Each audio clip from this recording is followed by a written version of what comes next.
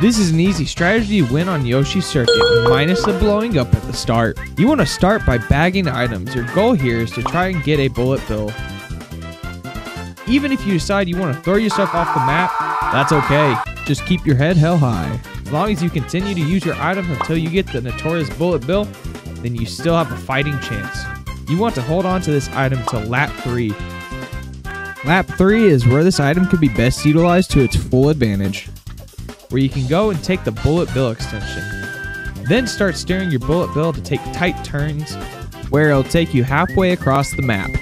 Just relax and enjoy the ride with the bullet bill as it takes you pretty much home free to first place.